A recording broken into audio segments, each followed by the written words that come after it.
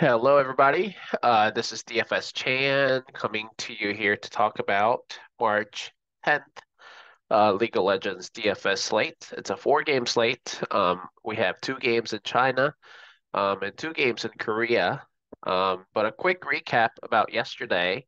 Um, I apologize for not posting a video yesterday. I was not feeling good. Um, but nonetheless, it was kind of like a chalky slate with all four favorites having really big odds as a favorite. So nonetheless, it was a good slate for at least some of our members. But yeah, let's move on to today's slate. It's a four-game slate. But before we go any further, if you can please hit the like button below, it will be greatly appreciated. But in China today, we have two games of decent favorites. BLG at minus 300 against NIP, and then OMG at minus 400 against FPX.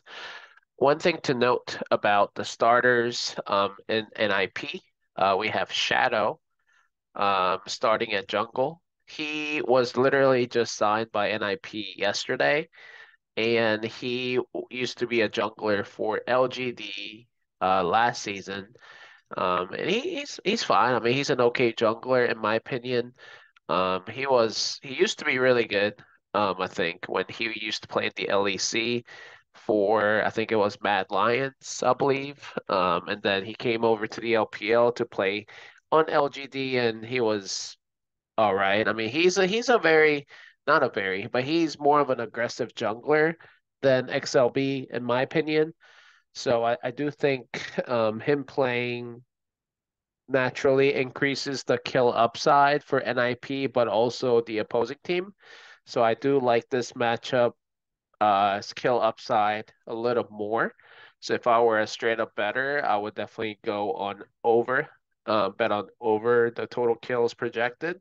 I think it was at 23, no, 25. So yeah, I bet on over on that number.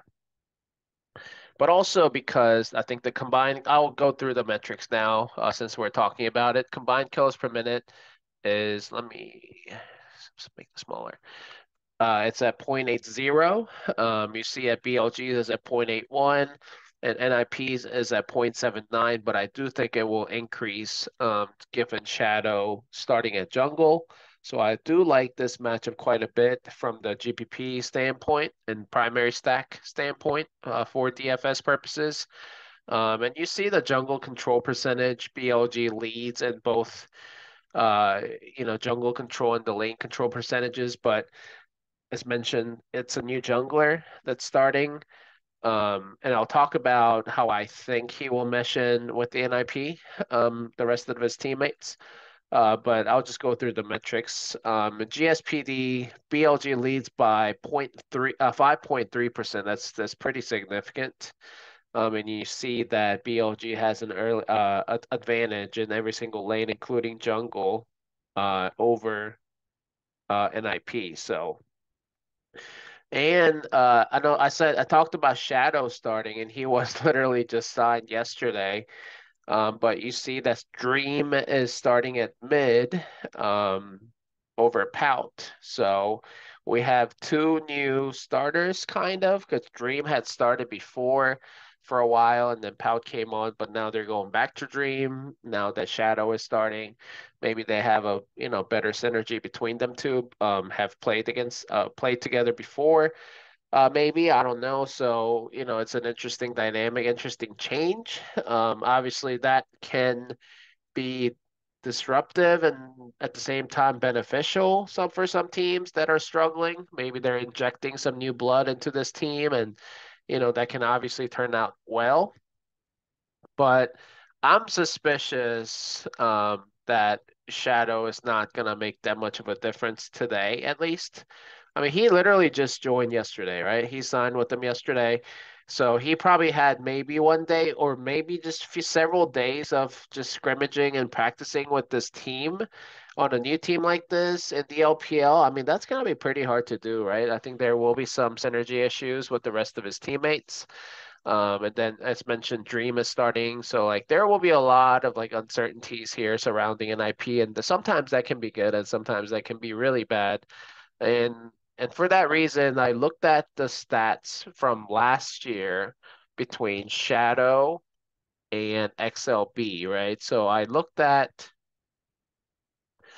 2022 summer, and you see XLB versus Shadow. XLB played for Victory 5, yeah, and then Shadow, as mentioned, I said earlier that LGD, he was the LGD's jungler, but you see XLB was actually better in terms of earned goals per minute metric. But the little caveat to that is that Victory 5 was a much, much better team than LGD was. So that naturally made XLB's jungling a lot easier than Shadow's team, where Shadow actually was the one who was carrying some LGD wins last year. So yeah, I mean, I'd say that with a caveat, but you see that XLB was actually better. But XLB's number, you see 219 from last year, 219 versus 176 this year. So XLB has been underperforming for NIP, but NIP's team is not that great. So, I do think, these numbers are not like uh, you know, 100% fair representation as to how these junglers and the individual players are performing, uh, because, as mentioned, they are influenced by the rest of his teammates, but also the way that his team plays throughout the season. So, but I think nonetheless, I think it's interesting to see that Shadow was not that much better than XLB, if any, last year. So I do think it's not gonna make that much of a difference. I think people are excited about Shadow starting because people know his name and they played DFS last year, League of Legends DFS last year. But I actually don't think it's gonna matter that much. So I'm actually gonna stick with my BLG pick. Uh, I like BLG here tonight a lot. I think it's a BLG smash spot, given the higher kill upside with Shadow starting. So, LGD last year had a very high CKPM at times. So I do like, and that was partially due to Shadow's playstyle at jungle. So if he continues the way that he performed and likes to play last year and brings it to NIP this year, especially tonight, I think BLG is in a very smash spot. I think BLG wins this tonight. LG wins 2-0. I think it could be 2-1, right? I think a lot of these uncertainties with Shadow and Dream starting, maybe BLG is not quite ready for that. They don't know what to expect. They don't have a game plan. Maybe I don't know, but we'll see. But I still think BLG ends up winning the series, and the kill upside is really good. All right, the next matchup on the slate is FPX versus OMG. OMG is a favorite at minus 400. The projected kill upside is set at 23, and then CKPM at 0.75. And OMG leads literally all these metrics over FPX. So I get it. I think I'm going to pick OMG to win the series. However, I just want to point out that it's the jungle control percentage and the lane control percentage are not that significantly larger over FPX. I think they are actually pretty close, closer than I actually thought it was gonna be. So if you look at their roster though, like you see, do I believe in Hacker? No. Do I believe in Aki? No. So like both junglers are kind of mediocre in my opinion. So I think it's gonna come down to the other lanes. I like Shanji a lot. And Cream and Abel showed up last series, and I do think they are much better than Karen LWX. So like on my eye test tells me that OMG should win here. But who knows what's going to happen, right? I do think it's going to be closer than people and the odds indicate here tonight. So I think OMG wins 2-1. FPX is a live dog, in my opinion, looking at the slight difference in jungle and lane control percentage difference. So yeah, I think I'm gonna have a sprinkle of FPX, even though they are the biggest LPL underdog team tonight. I like to stick with BLG, so unless if you are a huge believer in Shadow tonight, you could go NIP, but I'm not a believer in that tonight. All right. In Korea, we have a huge favorite at 2,800 for D plus Kia over Noshim Red Force.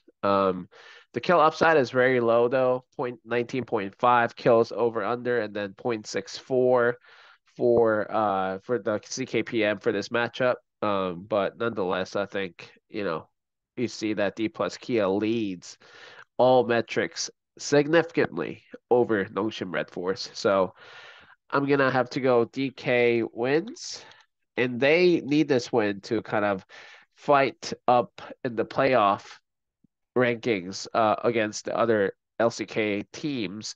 T1 really secured the second playoff round spot this morning, but D plus Kia really needs this win to be able to kind of compete against those other elite teams for seeding purposes. Yeah, so DK wins here 2-0, I think. But is the kill upside gonna be decent? I don't think so. I want to see Noshim's recent trend to see if they have been playing a little more bloody League of Legends. So D plus Kia. So you see CKPM, I mentioned that 0.64, where Notion Red Force is actually the one that has higher CKPM. So 0.68, 0.59. I want to see the most recent patch, how that has affected their play style. 0.69 for, so about the same, and 0.65 for D plus Kia, which is higher than their split average. Um, so that's interesting. So let's see, 0.68, 0.69. Yeah, playing a little bit faster. Okay. I actually think the kill upside should be moderate. So I think it's gonna be a moderate kill, maybe like 10 to 15 total kills for Downwood D plus Kia. So I think it's a decent spot. DK is in a this decent spot. All right. And then we have, excuse my nasalness. Having some allergy issues here tonight. But we have KT versus Fred Brion. We have KT at favorite at minus 425, and we have projected kills 20, and we can CKPM at 0.60. So it's even lower than the D plus Kia matchup, even though D plus Kia's projected kills over under that game is lower. So I think that's partially because D plus Kia's favors so heavily over Notion Red Force, so that's probably why. But you see jungle control percentage and all these metrics all favor KT as well. So I think KT should win. KT is also in that playoff seeding hunt against D plus Kia basically. So especially if I were KT, if I watch like DK win that series before they play, I think KT will be very motivated to beat Freddie Brion tonight. Even though I think Freddie Brion is a better team than Notion Red Force, I think KT should be able to win this. And Freddie Brion just does not make a good GPP play tonight, unfortunately, just given that low kill upside, and they like to play very slow. like probably the slowest team in the LCK and even in the LPL, obviously. So yeah, I like KT to win 2-0 probably. And Brad Breon is not a good GPP play based on the slow play style. So even if they do pull off an upset, Fred Brian, they're not going to score well, most likely. So that's why I'm saying that they're not a good GPP play. And I think KT should be all right. I think they like to play a little bit faster. Um, you know, I think this can flip flop between DK and KT in terms of kill upside. So yeah, I mean, pick your poison there. I think both LCK games should be lower in kills compared to the other LPL matches tonight. But I say that probably every night, but except, there's some times the LCK just scores well and LPL games sometimes they just end in like, 9-5 or something like that. So and JDG, that happened this morning, I think, or 2 days ago. So anyway, so that's all I got for you guys today. I apologize that I'm not feeling as well. I didn't make a video yesterday and I'm still struggling quite a bit, but hope you guys enjoyed the video. If you enjoyed the video, please hit the like button below. Otherwise, good luck out there and have fun. Bye bye.